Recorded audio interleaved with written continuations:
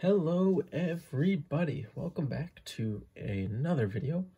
Of Tizzy has no content because he has no money and can't buy cards. So today we are going to be talking about PWE shipping. And for those of you who do not know, PWE stands for Plain White Envelope. So PWE shipping is a lot cheaper than shipping through bubble mailer through USPS or UPS, whatever you do. But it's also kind of a smack in the face if you don't tell your buyer that you're shipping it through this, because there is a little more risk of damage just because it's an envelope. I don't think you're technically supposed to ship things that aren't letters in envelopes, so I'm always very cautious with it. But today we are going to talk about shipping because I got an email today. So I think the title is going to be a little clickbaity, but I got an email today from eBay that has a new shipping plan for single cards, or maybe not single cards, but cards up to 3 ounces. So we're going to talk about that after, but before we do that, let's just talk about how to ship PWE. So I had no clue how to do this. When I first had my first request, there's a guy from the trading card database asked me to send it. PWE, and I had no clue, so I had to look up a video, and the jabroni helped me out pretty well. But for those of you who do not know, you will take your card. Let me get my cards here. I forgot to do what I wanted to do, so don't do it exactly how I'm doing, because that is very, very wrong. So you will take your cards. You can either use a tops loader or 2 pieces of cardboard or the decoys. I don't have decoys or cardboard next to me because I was too overzealous with starting the video. So I will take these as an example. So say we're going to send out this Cliffy hockey card. You're going to take 2 tops loaders. Don't use real cards that are inside these when you do it. You're going to sandwich them like that, and you're basically going to take some tape them up, and that will keep the card inside secure. You also obviously want to put a piece of tape over here so it doesn't slide out.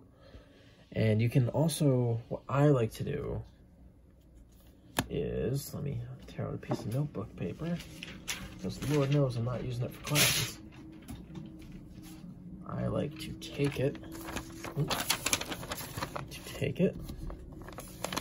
and move it like this,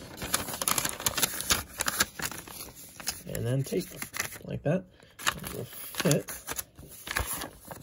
perfectly in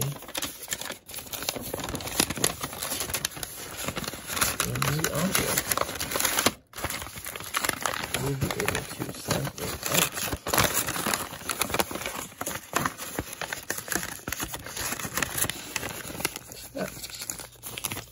So before you do that, though, you want to, for those of you, I know we have a lot of younger demographics here. For those of you who don't know how to send out a letter, you want to have the person you're sending to, you want their name on top, their address here, and then if you're in the States, you want their town, and then state, and then zip code. Then if you're in Canada, obviously town/city, province, zip code. And then in this top left corner here, you want to have your name. If you want to put a return address, just in case something weird happens, same thing, address and town/province. But what I'm excited to talk about today is the new eBay tracked shipping through PWE. So when I first saw this, I thought it was going to be for like normal shipments of cards, which I was really excited about, but apparently that's not true.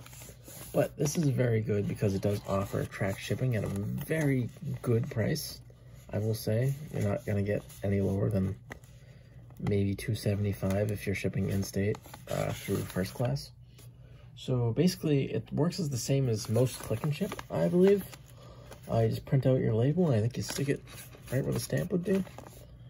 And yeah, it works with cards up to $20, so you're not going to get like your high-end cards, which you shouldn't be shipping PWE anyways. But this is a good thing. So for a 1 ounce envelope, it's going to be 51 cents. A 2-ounce envelope, it's going to be 71 cents. And a 3-ounce envelope, going to be 91 cents. They really had to chip you for that extra cent. There's also some envelope details here. This is what they tell you not to do for any presentation, is to read off the slides. I'm reading directly off the eBay website. So you want to have an envelope that is a minimum of 5 inches by 3.5 inches and a maximum of 11.5 inches and 6.125 inches. Man, they could make it a lot more specific with that. But it's important to note that this will not work with bubble mailers. I'm very disappointed by that. No plastic. It has to be a paper envelope. But that being said, that's the last episode of Tizzy Has No Content, so he rambles for a while.